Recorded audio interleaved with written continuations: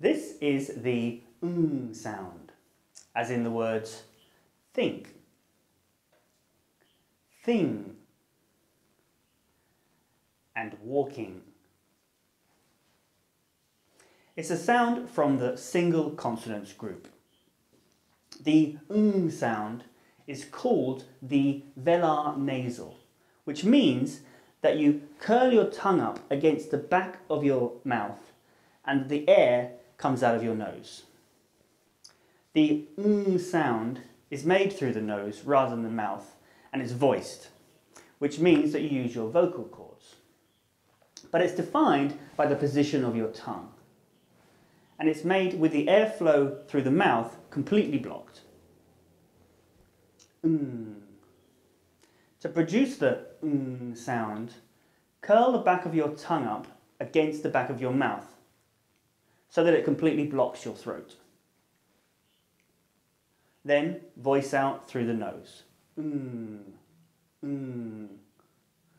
The front of your tongue just hangs forward.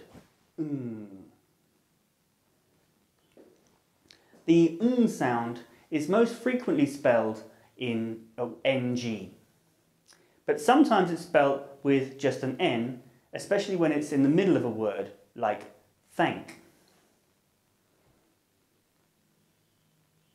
Words never begin with the sound, but here are some words that end with it. Bring,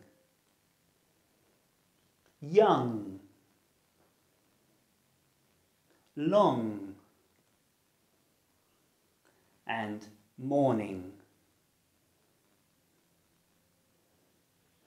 The most common use of the sound is in the ing suffix, as in the words building, feeling,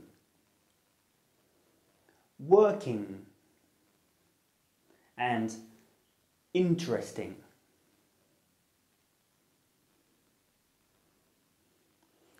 Words with an in the middle are not so common, but here are a few.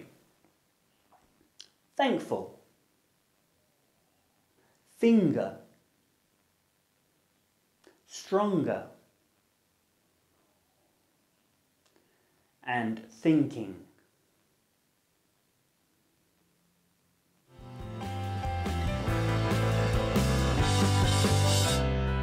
To see the pronunciation, explanation and examples for another sound, click on its symbol. To learn about the groups of sounds, vowels, diphthongs, single consonants or consonant pairs, click on the links to the left. And to hear just the pronunciation of an individual symbol, check out our interactive phonetic chart video.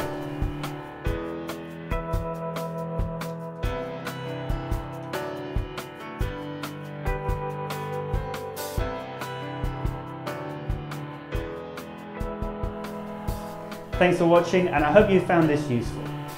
You can also find us on Twitter, Facebook and Skype. And if you've got any questions or comments or would like to arrange an online class, please do get in touch.